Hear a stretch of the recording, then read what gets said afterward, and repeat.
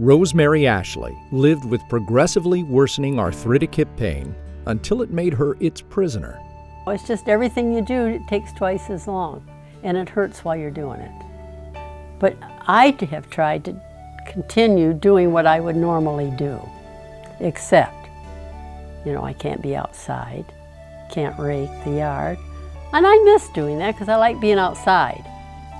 But, I used to play tennis and golf and all the fun stuff, but you just can't do it when you're hurting. I used to walk 2 miles every morning, and you just can't, when you're hurting. Like I said, I don't play tennis anymore, I don't play golf anymore. And I never did get into pickleball, which my kids all love, so I really left out of that loop. I'd love to just be able to walk out to the end of the drive and pick up my paper pain-free would help. No one likes to think that it's time for a total hip replacement. Rosemary was referred to Dr. J. Mandume Kerina, who would ultimately perform her surgery at Leesburg Regional Medical Center. As a surgeon, you wake up every day and you hope that you can deliver to your patients the best that's out there for their particular problem. And medicine and surgery have changed so dramatically from the days when I was in training 25, 30 years ago. We recognize that sometimes doing less is often doing more when it comes to that patient. Thousands of hip joint replacement surgeries are performed every year in hospitals across the country. For some patients, an alternative from the traditional approach to the procedure can help alleviate much of the post-surgical pain as well as reduce their recovery and rehabilitation time. For many patients, the anterior approach is the right choice. We wanted to find an approach that truly allowed you to leave every muscle belly intact, and we wanted an approach where we were retracting muscles out of the way using tissue that did not have significant functional impact. You do much less damage to the actual muscle itself, and we've found with this that the rehabilitation for patients is much more rapid as well as being much quicker to a higher functional level.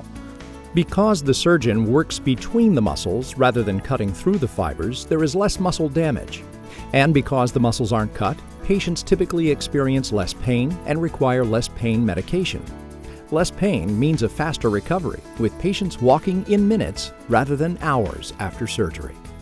All of our patients so far have been up and walking in the recovery room as soon as they wake up from the surgery, because their number one mechanism or method for getting rid of their pain is to get up and walk. And since no muscles were cut and muscles were just pushed out of the way, the pain that you get is really from spasm of this muscle, and the only way to break the spasm is to start walking.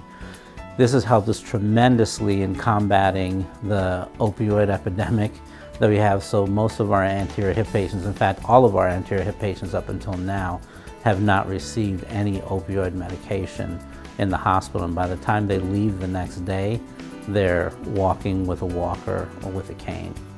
Another advantage to the anterior approach for hip joint replacement is reduced recovery time.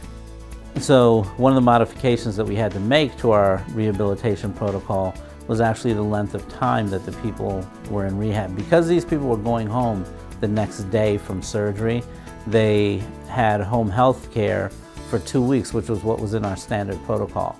The shock to us was at the end of those 2 weeks, most of them did not need any more therapy.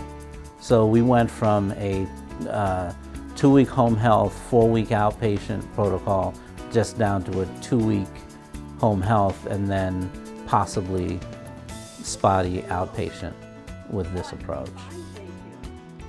I have a lot less discomfort since the surgery than I had before. I mean, I just, I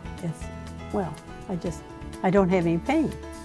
I really don't. I have some hurts once in a while where I probably exercised a little more than I should have or something, or a little stronger. But I really, it is a freedom. Yeah, it is a freedom. To learn more about orthopedic surgery at Leesburg Regional Medical Center, visit leesburgregional.org.